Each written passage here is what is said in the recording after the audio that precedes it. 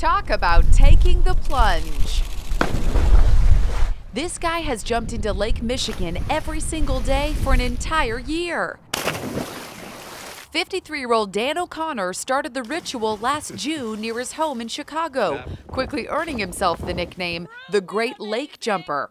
Dan, why did you start doing this? It was the early days of the pandemic, and it was such a dark time. I got on my bike and rode down to the lakefront and jumped in the lake, and it just felt so good.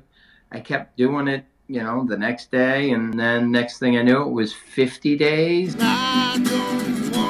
Often with musicians serenading him, Dan would backflip, front flip, jump, and dive into the sometimes choppy, iconic lake. I was able to find some moments of zen down there. Not even the brutal Chicago winter could stop Dan. Here he is shoveling snow and hammering away at the frozen lake, just so he could keep up with his mission.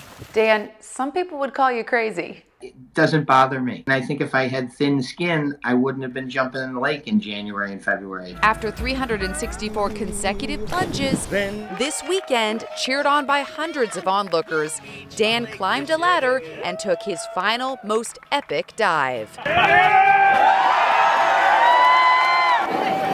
And look what he started. After his final jump, his supporters joined him for one massive group dive in the lake.